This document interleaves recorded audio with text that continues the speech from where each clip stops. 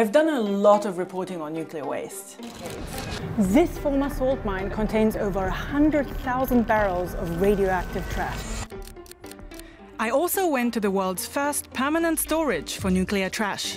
But one day I stumbled upon a crazy fact that stopped me in my tracks. There is still over 90% of the energy left in the nuclear fuel rods when we throw them out. This is such a crazy number. Because we usually only use nuclear fuel for a couple of years, and then it just sits around and stays radioactive for tens of thousands of years. The kicker is that actually up to 96% of spent nuclear fuel is recyclable. But surprisingly, only very few countries are reusing nuclear waste. I wanted to find out why. And the best way to do that is a visit to the undisputed leader in nuclear recycling, France. So that's where we're headed.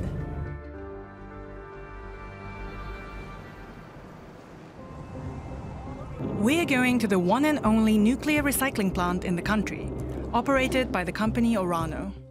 It's located about 5 hours away from Paris, at one of the very westernmost tips of France. The country has the highest share of nuclear power in the world. About 2/3 of its electricity comes from nuclear plants. And all of the country's spent nuclear fuel gets transported here to be recycled. This is Sylvain Renouf. He's been working at the site for nearly 20 years. 2/3 of this is underground, and we have 24,000 rooms in the plant. It's a huge maze. During the visit, you will have to wear this. If there was a contamination, then you leave this in the facility and not your personal belongings.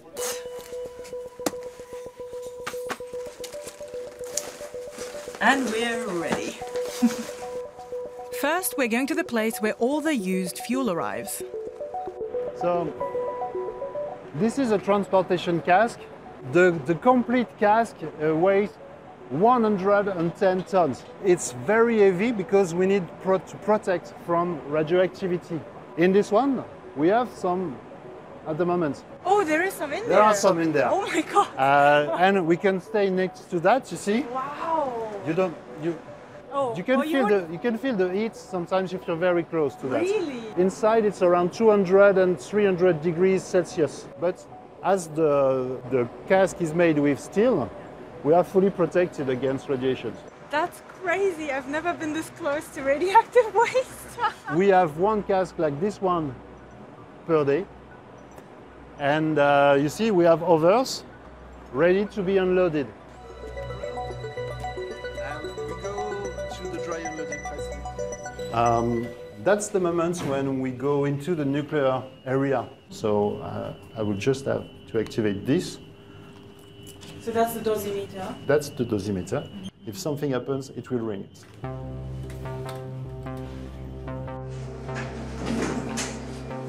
So you can see inside. Step 1 is taking the fuel rods out of the transportation casks. Nowadays, most of the fuels are coming from France. Today, let's say that more than 95% of the fuels are coming from the country. But we also have foreign contracts with Netherlands, with Australia too, and we are also providing recycled fuel for Japan. The fuel rods are taken out in these completely sealed-off chambers with remote-controlled machinery. The process is operated from the control room. Then the rods are transported to the next area, where we get to step 2, the cooling.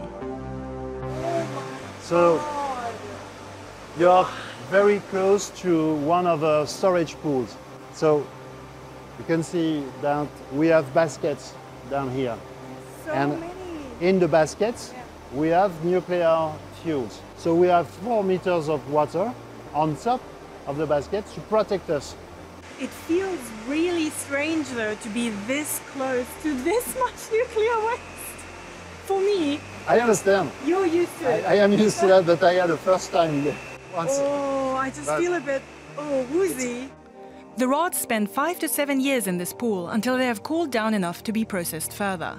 To me, it's crazy that a lot of countries just use it for 4 or 5 years and then throw it away. It seems like such a waste. You can consider them as waste, but we don't consider them as waste.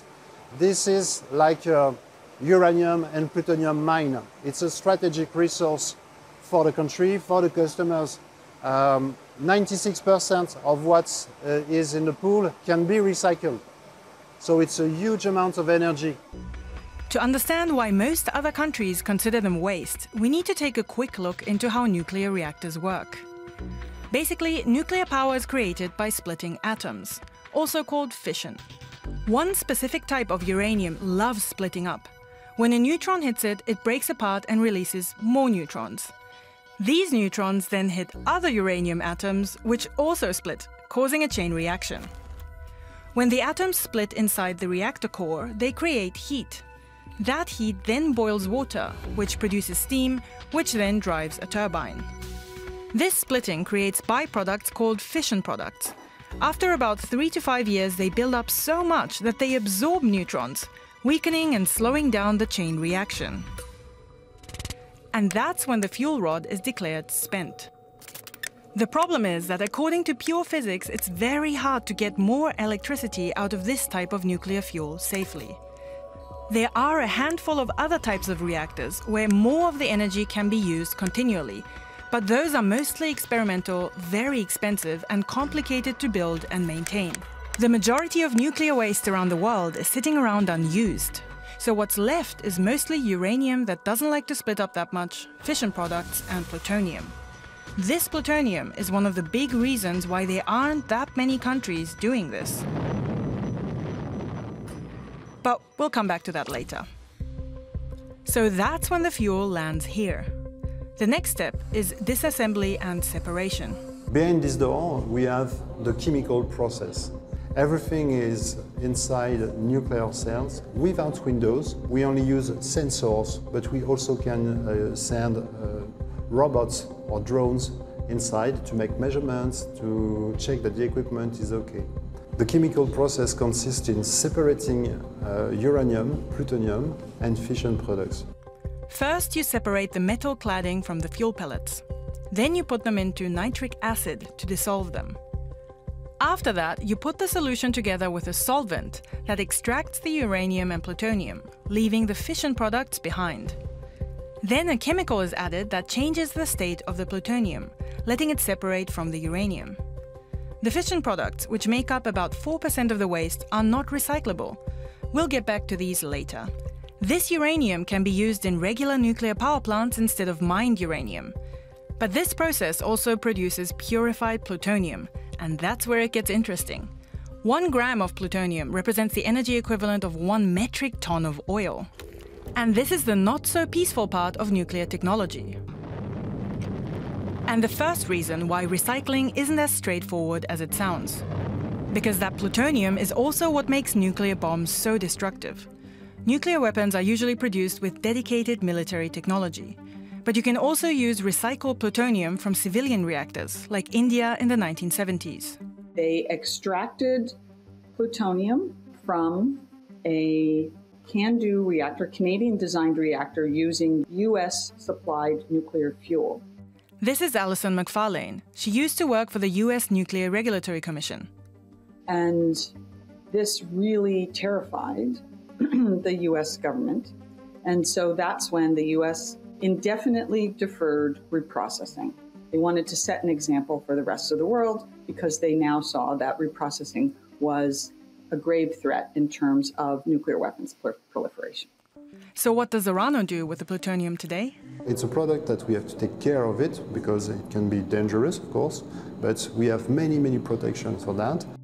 Orano ships the purified plutonium all the way across the country in secret, using specific trucks and escorted by the French army. There, the company mixes it with uranium to make something called MOX fuel. This fuel can then be used in regular nuclear reactors. This whole process means that the operators can use up to 30% less fresh uranium. In the end, the energy is so important that in France, 10% of the electricity is generated thanks to the MOX fuel. But there is still one pesky little thing left even after recycling all of this, the fission products. Which brings us to the fourth and final step of the recycling process, vitrification. That's when the fission products are trapped in glass. And they are stored where we're headed now. It's It's massive. You can just walk right on top of them. Exactly. So down just below my feet, the floor is 2 meters thick. Below my feet I have a pit with 9 canisters on top of the others. So when I stand like this, I got 18 canisters. That's the space you need for one nuclear power plant operating during 1 year. I got 5 rows by 20. That's 1 year of waste for France. If you did not recycle, how much more room would you need? 5 times more than this. So the vitrified waste needs less space. The whole trapping in glass thing also makes it safer.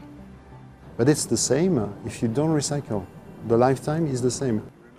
The canisters are stored here year after year, for now, until France completes its final storage site, which is supposed to start construction in the coming years. So, sounds neat, yes, but the biggest hurdle here, as is often the case, is cost. The 24,000 rooms, the security needed, the transportation casks, bespoke technology, all of this costs a lot of money. Just buying mined uranium, using it once and throwing it away is cheaper. The price of uranium is rising, but it's still quite abundant. There's plenty of uranium. There's just no need to spend the money to recycle. And it's not really, it's more difficult than it sounds. The way I explained Orano's recycling process was extremely simplified. This is what it would look like if I'd shown you the entire video. And not many countries know how to do this at scale. Russia is the second biggest recycler, reprocessing about 1/10 of what France does. India also reprocesses its own waste and is planning on expanding its capacities. China has 1 demonstration plant and is currently building more. The UK used to recycle, but gave up a couple of years ago, also because it was too expensive. Japan has been building a reprocessing plant for over 30 years, with massive delays and cost increases. But out of 32 countries that use nuclear power, that's it. France made the choice to recycle a long time ago, more than 60 years ago now. But for France, it's a very strategic way to keep sovereignty, because we have a strong part of our electricity which is produced with nuclear electricity. So it's logical to have our own plants. This is also why the entire recycling operation is state-owned. So is the operator of all the nuclear power plants in the country. France just locked in that strategy through 2040. But right now, they're recycling much more than they can reuse. Most of the recycled uranium is sitting around in another location and could be used if uranium becomes more expensive. Plus, recycling does reduce the amount of extremely radioactive waste, but it also creates another problem. Those chemicals and all the other equipment and other materials that you use generate a lot of waste. It's not, you can't just go in and pull out, with tweezers. And the once recycled MOX fuel isn't currently recycled again, so it also becomes waste after another couple of years. We check that there are no contaminations on our hands and feet.